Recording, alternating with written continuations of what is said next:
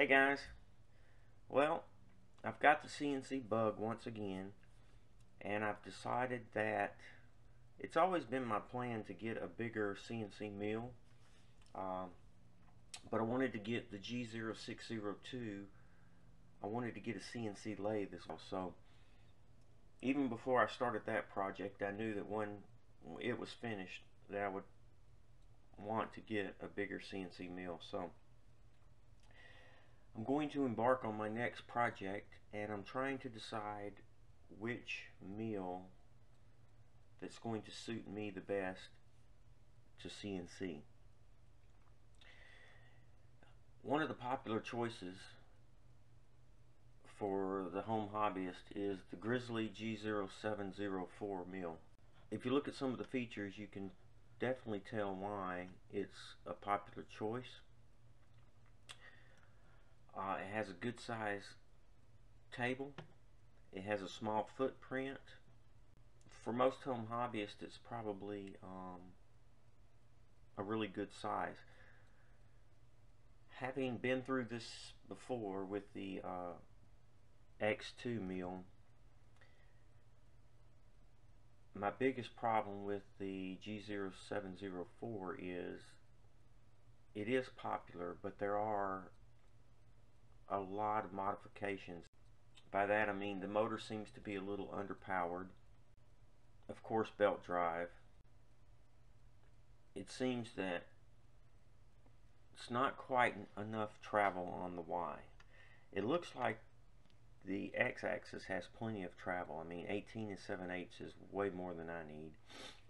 But the 7-inch on the 6 7/8 inch, about less than 7 inches on the Y travel, really concerns me, considering I'm coming from a X2, which my workable area is 4 inches by 8 inches.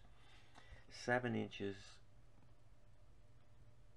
would probably be okay, but a lot of times I do stuff that's 6 inches, and I really like to have that extra space. So this is, for the price point, $1,300. This is a great little mill, and a great size for the home hobbyist. Now, I was also looking at maybe something a little bit bigger than this. Now, Grizzly has excuse me, the G0795 mill. Now, the 704 weighs about 363 pounds, and that's including the stand. The 795 weighs about 500 pounds, so it's a good bit beefier, and this is more in line with the Bolton ZX-45, although it's a little brother to that. It has the same basic framework. As you can see, it already has the bigger motor. It's not a DC motor, it's an AC motor, which makes it a little bit easier to convert over to a 3-phase motor with a VFD. And because it already has the bigger motor, the column is a little beefier, and I know it can support the weight of a 3-phase motor. Unlike the G0704, it doesn't have this big motor on there already, so the head size is not quite as big as it would be on the 795. And all that has to be taken into consideration, because if you're going to be upgrading to a bigger motor, you want the motor to be able to fit on the actual head itself, the spindle head. So that's a big concern for me. Now, the work table on this particular mill is 7.5 by 27.5, and the travels are 7.5 on the Y, but only 13 3/16, or excuse me, 14 3/16 on the X. So it doesn't have quite as much X travel as the 704. However, it does have more travel on the Y. That, combined with the overall meat of the meal and the weight of the meal, makes this really a good candidate for me, especially with the bigger motor already. I think it'll be easier to convert to three-phase. Looking at this meal, it's about $1,700, and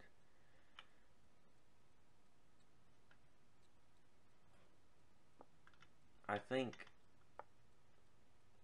that's a good price point for this meal. It doesn't come with a stand, and it's $1,700. Now, of course, the ZX-45 meal, which is what that G0795 is the little brother to, you can see it basically has the same shapes on all the castings. However, it's just not quite as big. This particular meal weighs about 800 pounds, so it's 300 pounds heavier than, or 200 pounds heavier than the 795 from Grizzly. Now, this is only $1,800, but then you have to add in another $250 for shipping, and that puts it up over $2,000, which is a little bit more than I wanted to spend. And this meal is a lot bigger and heavier than I can actually fit in my shop. I think it's a good meal, and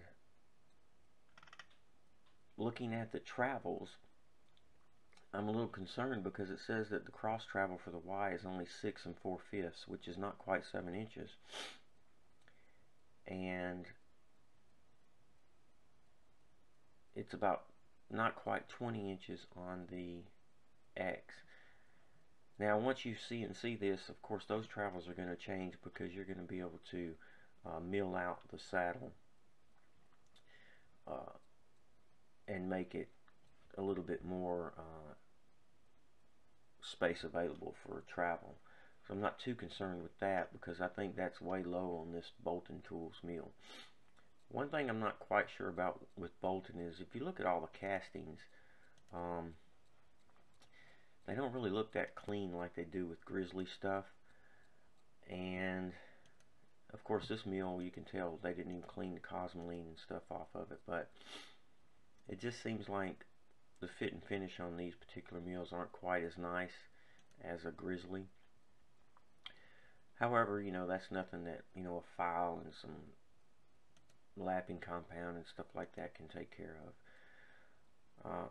Again, this, you know, has the big motor, so converting it to three-phase and a VFD is going to be a little bit easier. And another mill that I've recently came out on the market is Quality Machine Tools. Let me see, from Precision Matthews, Machine Tools Online. This is their 727 milling machine, and I saw this and this really intrigued me because, number one, this is basically a G0795 from Grizzly. It does have the Quill DRO, which doesn't really matter much to me because I'll be removing all that stuff anyhow. But what this mill has that I thought was really a nice feature is it has a lot of column height. And let me show you the specs on this particular machine. Number one, the Y travel is 8.5 inches. By far, it's like 1.5 inches more than the other two mills. The X travel is only 15 inches. but the vertical travel is 16 inches. So the column is tall, and it has a lot more on the y-axis. And the price point is good. It's $1,800, and that includes shipping. The weight on this mill is around 600 pounds. It comes with the base, and it's a good size. It's not as big as the 9.5 by 32 ZX-45, but it is a good size mill, and with 8.5 inches of Y and 16 or so inches of X, that pretty much doubles my work area that I'm using now, and I think that's going to be just perfect for me. So taking all that stuff into consideration with the price and the size, I think going with the Precision Matthews 727 is the perfect choice for me. Has the big motor already on it, so it should be easy to convert to 3-phase. It's already set up for the weight of this big motor, so I know the column and all is rigid enough to handle that. Precision Matthews Quality Machine Tools online, they seem to have a better castings than the Bolton. They clean up real nice. I'm really impressed with Matt. If you call Precision Matthews and you talk to Matt, he's the owner. He's very knowledgeable with the mills, and he's happy to answer any questions that you have. I appreciate Matt answering all my questions, and I think this project's going to be something I'm going to look forward to. I haven't decided which way I'm going to progress as far as the conversion goes. Having access to the X2 CNC, it's very tempting to CNC mill some of the parts for the conversion. However, most of the people that are viewing these videos don't have access to a CNC or another mill other than the one that they're going to purchase. So I may just try to machine all these pieces manually using this particular mill. So that's going to require a lot of planning, so that you don't have to take and disassemble the mill and that sort of stuff. So we'll see how that goes. I'll probably disassemble it and clean it, and then when I'm doing that, I'll get all my measurements so that I can draw up all my mounts and stuff, and hopefully that will all work out.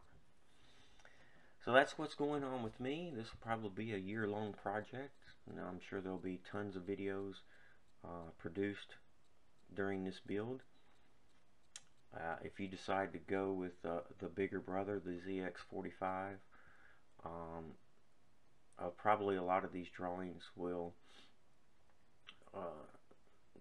the basic concept will probably transfer over.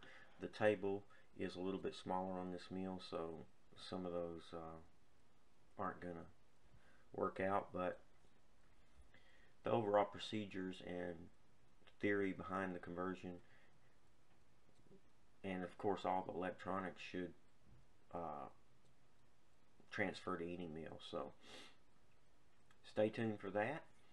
I look forward to your questions, and as always, if you have any comments or anything you'd like to see in future videos, or any particular areas that you think that I should concentrate on getting the information out, please feel free to comment. I'll try to get that in the next videos. I'm going to try to cover things that aren't already covered on the web. There's a lot of information out there for various mills, and a lot of people show you They're converted mills, but they don't actually show you the steps they took to convert it. So I'll try to get all that stuff included in my videos. Just like with the G0602 project, I try to get as much in there as I can possibly get. So thanks for watching the videos. Stay tuned for future videos on the PM-727M CNC conversion. Most importantly, be safe.